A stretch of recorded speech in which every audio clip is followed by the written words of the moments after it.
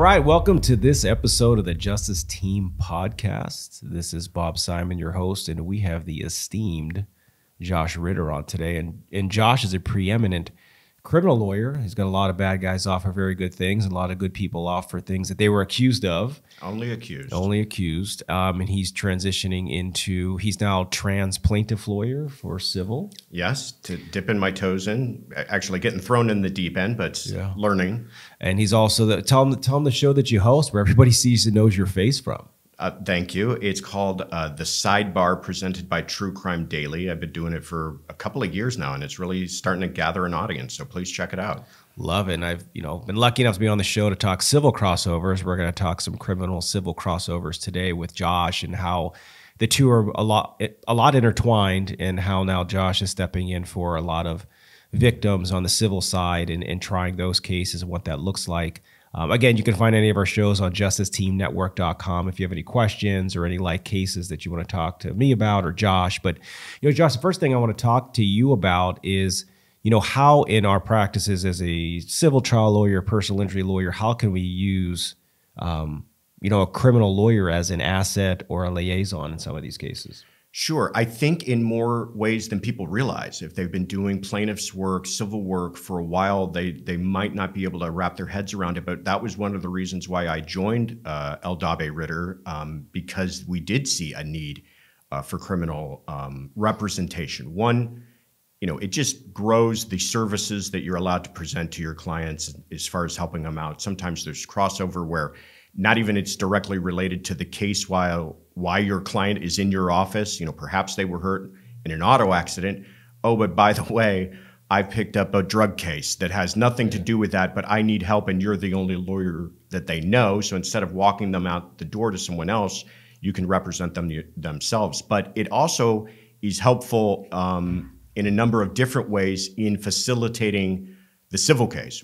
One of those has to do with restitution, which I know we're going to talk about, but I'm doing a restitution case right now where, as the civil attorney, I'm representing our victim in criminal court in a hearing to argue a very significant amount of restitution, which is then going to be very helpful in the civil side of things of actually collecting on that. Yeah, so how can a injured victim, they have the civil case, or they're getting compensated from that individual, or mostly their insurance for that individual.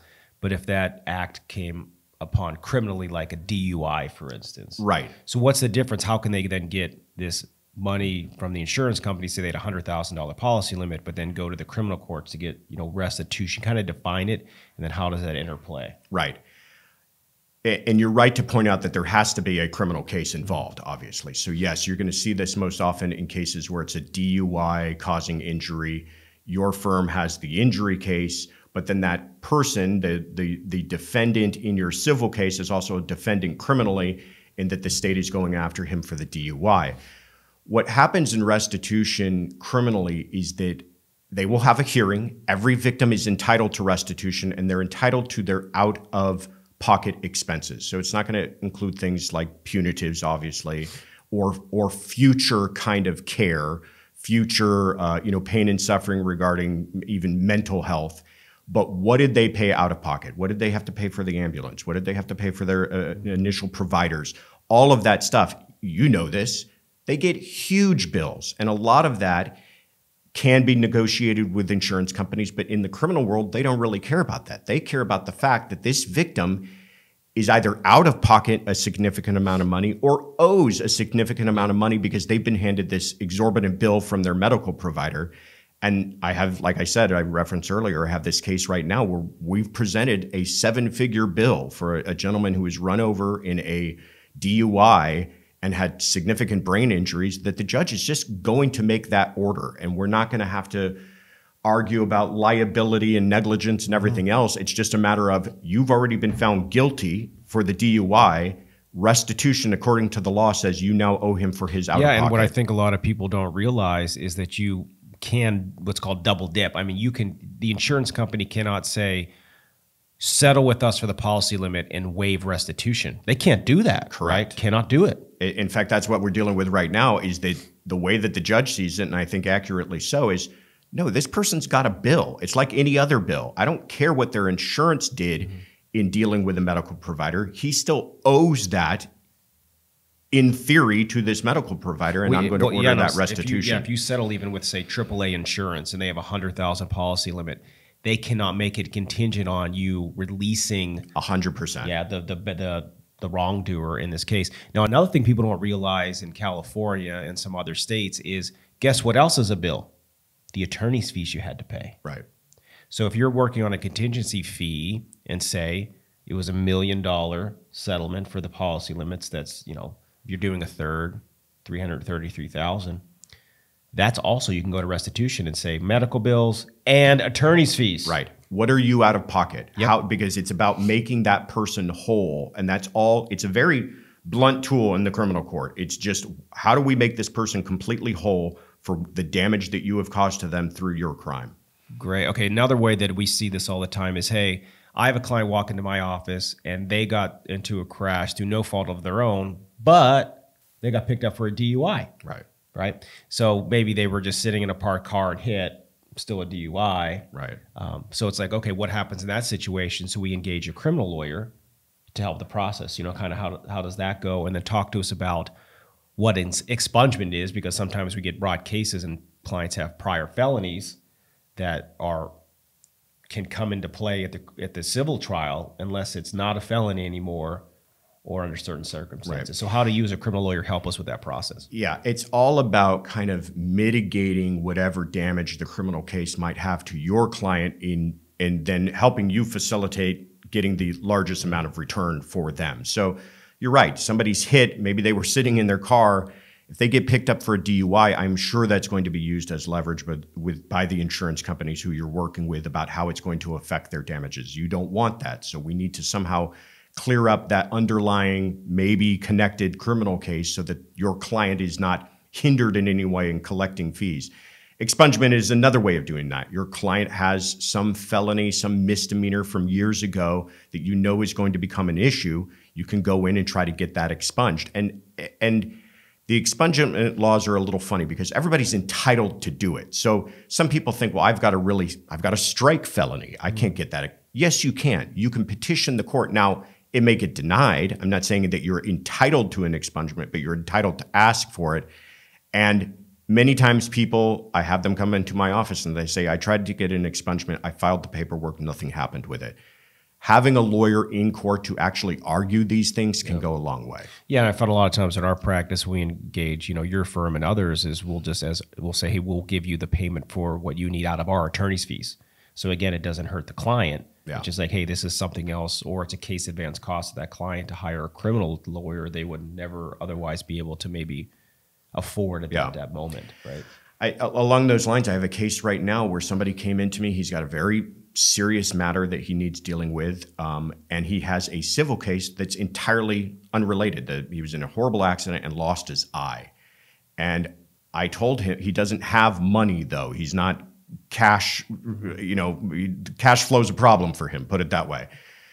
I told him, go talk to your plaintiff's attorney and talk about borrowing against your future fees. And that's a loan that my understanding is a lot of people are willing to give to him, especially in a case that appears to be as solid as his. So he's in the process of doing that right now so that he can pay us the fees to handle his unrelated criminal case, and it's not going to be an issue with him because it's going to get paid off by his civil case. Yeah, and in California and a lot of other jurisdictions, attorneys, if you're representing a client, can C-A-N, loan their clients money as long as one thing is true. You cannot tie it to interest. You can never give an interest loan to your clients. If you're worried about ethics, you call the ethics hotline at your state bar. You could use a third party to do these things to loan your clients money to get what they need. Josh, just a real quick question. Has anybody ever showed up to your office with a dead body in the trunk? I have attorney-client privilege that I cannot answer that question. Wow. So something else, pleading the fifth. Yeah. What does pleading the fifth mean? As a criminal attorney, anytime somebody is under indictment or possibly under indictment, we don't want them speaking to authorities for any reason whatsoever. And that doesn't have to do with they're guilty and what they're going to say is going to somehow hurt them. It's just, you got to think the only reason they're being interviewed by law enforcement is trying to prove their case. And if they're interviewing your client as a suspect, that's what they're trying to do. So if your client also has a civil case going on and they're subject to depositions, how do you handle that? And I handle it on a case-by-case basis. If I feel that it's not going to open them up to any kind of criminal liability for them to go ahead and testify, but if it's at all connected, I lots of times have to shut it down. And we've been able to get delays in discovery. Yep. My understanding is it can't go on forever because sometimes these criminal cases can drag on, surprisingly. But there's no way, I mean, it's tail wagging the dog here. I realize you got a civil case and you want to deal with that. I'm trying to keep you out of prison. Yeah, and a lot of times the civil case will be stayed until the criminal case is completed. And sometimes judges will let it carry on, just depending on circumstances.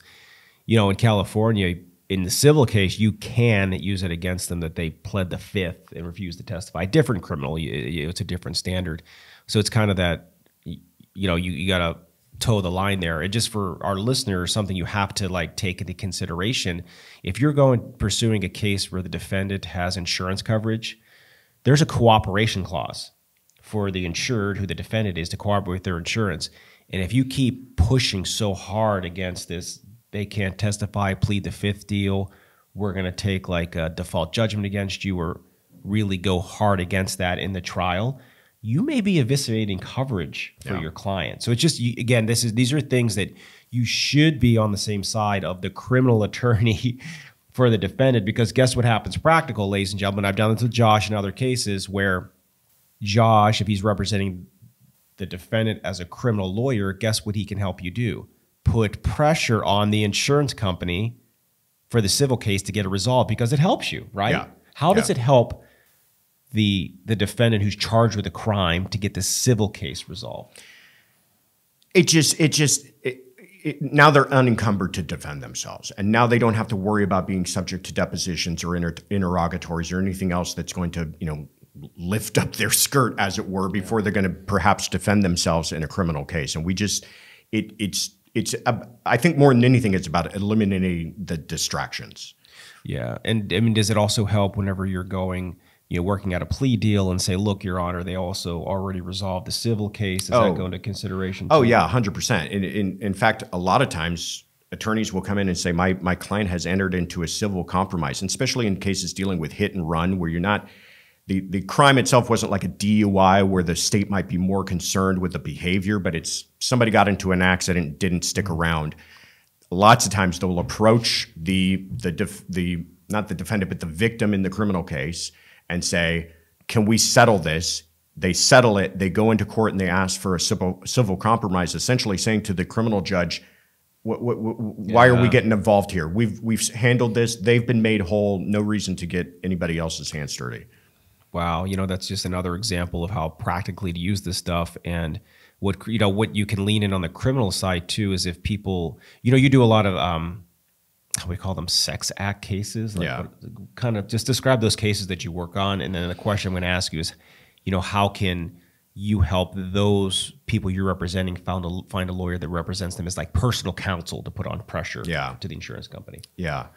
You know, it's the day and age that we live in that I have seen a change in my practice over the last few years, that we're getting a lot of calls from people who there's allegations of some sort of sexual misconduct, whether that's taking place at work, in a dating relationship, or otherwise, that we're just getting more calls. And, you know, putting aside all of the politics behind all of that, many times when I get approached, there's also a tangential civil issue, because perhaps there's a threat of a lawsuit, or perhaps this has to do with their employment, and there's some issues connected to that. So yes, you know, they're going to need to get a lawyer involved to help them on that civil side of things, so that I, as their criminal attorney, can concentrate on how do we handle keeping them out of prison. Yeah, and then on the civil side, so what my firm does, and I do specifically, is we'll represent some of these people that are friends, family referrals from firms like yours for free, but on the contingency of if there is a bad faith action against the insurance company. So if the insurance company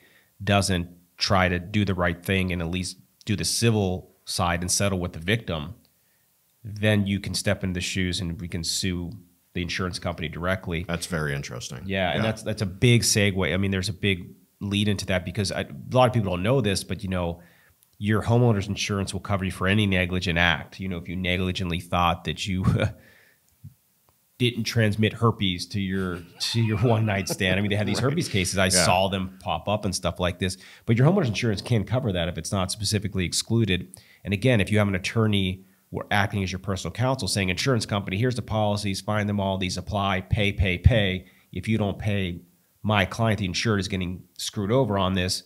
We're going to sue you if you don't pay. Yeah. Right. That's fascinating stuff. Yeah. Oh, yeah. So, I mean, there's a whole bucket there of, you know, again, it's just like my goal in all these is get the victim compensated. Right. Right. That's your job, is to protect the interest on the criminal side of that individual, but there's no harm in getting this victim compensated. Right. Right. So, yeah, I think the big vehicles for all of our listeners is restitution is a big play. I think the use of personal counsel is a big play. I think expungement, or lessening the exposure, is a huge play for us in some of these cases. Absolutely. You know, a lot of us see, you know, we do a lot of cases where there's a lot of, you know, meth is a big problem in the United States, and a lot of our clients end up having meth in their system or in their background, and it's usually a harm to themselves type issue, but we got to get these things dealt with. Yeah. And get it out the door. Yeah, and to help you out too, to just have your client focusing their efforts on what you need them for in their own plaintiff's case. You know, you need a clean client who's not worried about all sorts of criminal liability in order to participate in that discovery process and perhaps trial. And you don't want to be doing that with them worrying about where are they going after this. Wow, interesting. Well, are there any, and we talked about kind of the sexual assault allegation stuff, anything else new that you've seen an uptick in, or new areas of law that you've been presented with, you know, as you've been making this switch over to, you know, helping the victims get compensated on the civil side? I think where you see it most often is like we said, that in the sex cases, in the traffic cases that involved crimes, like I said, hit and runs, DUIs. But as you were talking, one thing I wanted to kind of go back to is talking about restitution. I was a DA for 10 years before I became a defense attorney, and now getting into the plaintiff's world. But when we would have civil attorneys come in. How many cases do you think you've tried, by the way? 50, 60. Damn, yeah, nice. I think so. I mean, you're doing like one a month when you're first thrown into the DA's office. They just hand you I literally got handed a trial day one of working on the job. I lost, by the way, but anyhow. But you get these civil attorneys who come in on a restitution case, and I don't know what it is. Prosecutors just have a natural kind of cynicism towards this, and a distrust of these plaintiffs' attorneys when they come in, because they view it as, oh, they're just after money, and I'm trying to pursue justice, and this guy's just after money. And they're hesitant to allow you to get involved. And I guess I want your listeners to understand, be cognizant of that, you know, when you're coming in and you're the plaintiff's attorney and you're trying to represent your client as a victim in a criminal case, just make friends with that prosecutor. They can be your best friend, and let them know that you're not here to throw elbows or get involved or tell them how to run their case. You're just trying to protect your client's interests, and they'll find it helpful, especially if you're willing to provide them with the information that you may have come up with. That's a good point for our listeners. You know, we do a lot of the same things where the injury or death was the result of an indictment, right? So we have to work with the DA to make sure that there's a pass-through of information. We're here for you, you know, and sometimes there's information the DA can give you about certain things. You know, a lot of times the police are doing the investigation for you while the police report's not ready in the investigation. You know, if you play nice, you may be able to get stuff that helps you on the civil side to get things resolved. So DAs, defense lawyers, your best friends. This is all a reciprocal business. But yeah, it's all about playing nice, I do think. You know, and is there any other, you know, I know some notable cases that your firm has worked on. Are you at liberty to say who your past clients were, or can I just say things and you don't say anything or plead the fifth? Yeah, I can't say. All right. That's okay. If I did my job well, they especially don't want to know that they came to see me. Yeah. Well, one of your partners was in trial for a long time with one of the most recent ones. Yeah. Yeah, you could probably say that one. I wasn't around for that case, but yeah. That was the Harvey Weinstein stuff. Yeah. I saw a lot of that. I mean, yeah. You know, some notable cases that you guys have been part of. So, yeah. So, you know, if anybody needs to find you, Josh, how best do they contact you? Look up my website, Eldobby Ritter. Trial Lawyers is where they can find us, erlawyers.com. Or check out, I have a website too, which talks about my trial work and other stuff that I'm involved in, including the podcast at joshuaritter.com. Yeah, and if anybody wants to check out that podcast, it's fascinating, it's wonderful, and I think they have over 5 million subscribers for that one. So it's a big deal. Well, Josh, thanks for coming on, and this is the episode of the Justice Team podcast doing criminal civil crossovers. If you have any questions or comments or case advice, go to justiceteamnetwork.com. Thank you for listening and viewing if you're on YouTube. Thank you very much.